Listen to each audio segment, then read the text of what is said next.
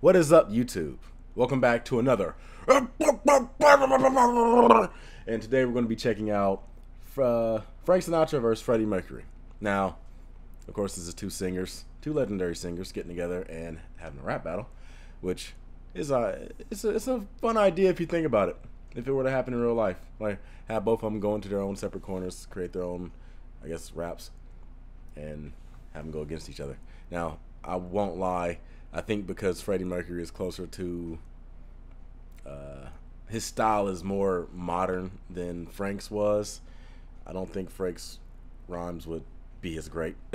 I think Freddie would win just off of being, close enough to actually have witnessed rap. Oh, I guess it depends on when you get Frank Sinatra. But I think that an older Frank Sinatra probably wouldn't really get like what makes rap good. I feel like he would just take words and just rhyme them together. But either way, this seems like a great idea. As you guys know, I'm a huge fan of Freddie Mercury. I love some of Frank Sinatra's songs. I'm not really big on him. He's just a little bit past my generation, I guess. So I guess the taste isn't there yet. I do love My Way, but to tell the truth, I like the Elvis rendition of it better. I know some people probably look at that and be like, are you crazy? Frank Sinatra absolutely destroyed that song. It was amazing.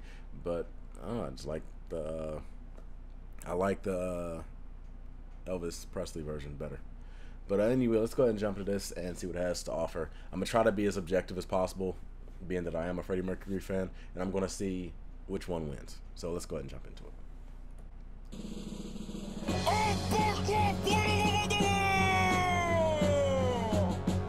Sinatra! Was it? What's wrong with your face, baby? Yikes! With those teeth, would you throw them in no dust left to bite? Christ, newsflash, kid. This is show Song business. references. Show some class when you dress. Shave that bush off your lips. Whoa. Your band's name Queen, huh? Ain't that sweet? You dance like you rode a bicycle race with no seat. That's what's wrong with you people. You'll do anything to get famous. You changed your name to Mercury. You should have been Freddie Uranus. Think I haven't heard those things before? You're just a bully who's too scared to go to war. Get a hit song called My Way, but someone else wrote it. You're the least talented rat in your whole pack of bros. You got more notes in your whole range. You can act and you can dance. I'm more powerful than you when I'm wearing women's pants. You stand there in a suit, it's like you're trying to bowl. When I rock the UK, South America gets horny. Because my songs sound bold. They're the anthems of victory. Your music is like the soundtrack to a century. You're in the pocket of the mafia and everybody knows. Giddy dago. Easy jaws of life. I didn't get that last part, though. Yeah. I love the colors and the quiz. Just ask Sammy Davis. Look, we all want to swing, baby, but you took it too far. You played butthole roulette, and you lost the draw. I took one for both teams from a disease no one knew existed. I didn't leave a mark on history, I French kissed it. I'm a champion of the world, extinguished in his pride. So kiss my ass, Frank. But you have to wait in line. I can picture Freddie saying that last line so much. That like, I like that last part. It sounded like oh, that was Tazon Day. It sounds like that last part was I guess a reference to Freddie doing the crowd participation that he does in his concerts. But yeah, that last line, you can kiss my ass, Freddie, but you'll have to wait in line. That sounds like something that Freddie would say to an actual person that he was beefing with. So I like how they did it. The dude that played Freddie probably should have, Nice Peter. He should have probably bulked up a bit, but I'll let that slide. I like the thing I like about these raps is they don't just take people that, like, they don't take their references and just make raps related to them. They do it in a style that's similar, or at least when they do the musicians. They do it in a style that is very similar to, like, how the musician actually sang. So they add personality and character to each individual verse. So it's fun seeing, like, well, actually, now that I think about it, I don't think the person that did Frank Sinatra really went into Frank's style. He was just, like, rapping. Whereas the Nice Peter, he actually went into, like, Freddie's style and put the rhymes in there. So I don't know. I would probably, now, to me, Epic Lloyd's character why did I say Eric Lloyd's character like he was playing something in a movie? Frank Sinatra had more vicious barbs, I guess, with the age reference and gay comments and things like that. Probably didn't help himself with the Sammy Davis Jr. line. But Freddie had more witty comebacks.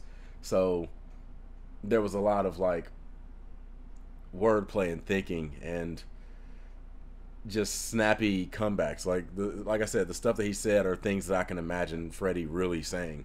So just for sticking to the original source material, I would give this victory to Freddie. But honestly, it would probably depend on what you look for in a battle rap, because some people look for different things. If you're looking for like who hit the hardest, I think that Frank Sinatra probably hit harder, because the hardest thing Freddie said was he was afraid to go to war.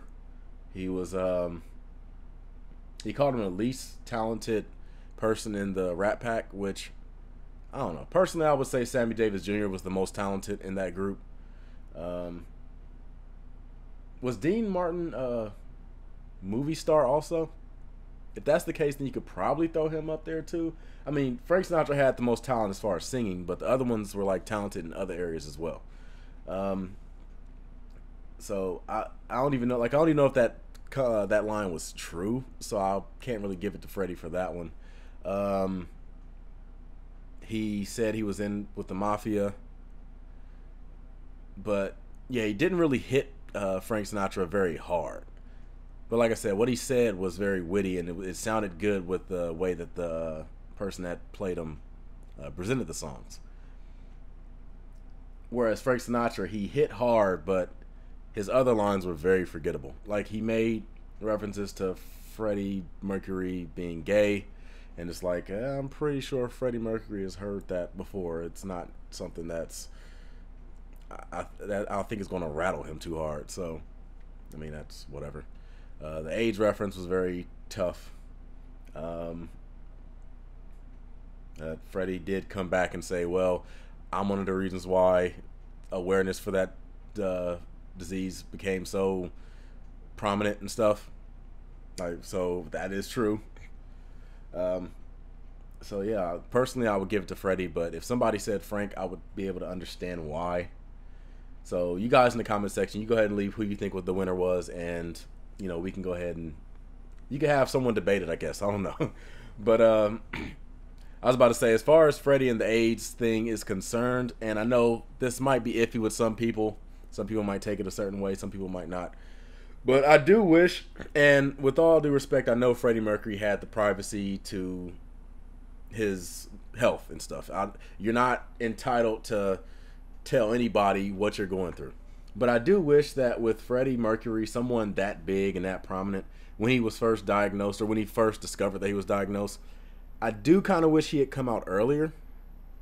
Something like when I think back on it, because like if he had come out earlier, it would have presented more awareness for it, and it would have made people who were dealing with it publicly maybe like there's a relatable sense to it. Like, oh, well, Freddie has it too. It's not just something I'm dealing with. There's other people that, or it happens to anybody, and it's not just something that happened to me and things like that. Like, I understand, like I said, I understand that he wanted to keep it to himself because he didn't want people to get into his business. And with him being famous, usually the stuff that regular people are criticized for, famous people get criticized like 100 times more. So if he doesn't want to deal with that, then I understand that as well. I do wish that he had become like a spokesperson almost for AIDS. I feel kind of the same way with Michael Jackson and vitiligo, because he kind of like dealt with it privately until he eventually talked about it on Oprah's interview with him. I wish he had come out earlier when it first happened, because there are other people dealing with vitiligo too, and the idea of being like, oh, Michael Jackson has it too, so it's not just me, or it can happen to anybody. I think that it would have probably been better, but like I said, I'm not saying that they absolutely should have. I just said I wish that they did. The fact that they didn't, I'm not gonna be like, oh, well, they were wrong for that. Like, I completely understand why they didn't do it, but I just wish that they had come out sooner with it. But with that being said, that's all I have to say. You guys can go ahead and give your opinions in the comment section down below. That's exactly, I don't know if y'all heard my slipper falling off, but that's what this channel is all about. Discussion and debate and being open and having an open mind and criticizing it, because a lot of people, especially nowadays, they take criticism to mean like hating, or they think criticism is bad, and it's like criticism isn't always bad. That's how things improve. You don't just bite the bullet and just accept stuff and just take it for what it's worth without like holding it against criticism, because that's how you usually find the best of something, or you make something the best of something by criticizing and analyzing what's wrong with it. But anyway, that's all I gotta say. If you like this video, make sure you hit that like button, subscribe, and share. I look forward to seeing you guys on a future video. I'm DaVinci. You just been a little bit more enlightened. Before I go, these are my social media platforms. If you want to go ahead and try to get in contact with me outside of YouTube, whether it's to leave requests, or even if you want to leave a game that you want me to play on my Twitch channel, I will go ahead and take those into consideration. I'm always looking for a game that you guys might enjoy me watching, and I do always love having people coming through the chat and have discussions and talk, and or just have fun. Like it's usually interesting experience one of my live streams when you can get into the chat and see what people are talking about. But either way, if you want to follow me on these platforms, I'm mostly active on Twitch, or not Twitch, Twitter. I'm not really so active on Instagram right now, but I will be at some point. But you can go ahead and follow me there anyway if you want to go ahead and be there in the meantime for when those pictures and stuff do end up coming out. But either way, that's all I had to say. So with that being said, I'm DaVinci. You just been enlightened, and I look forward to seeing you guys on the next video. Oh, deuces.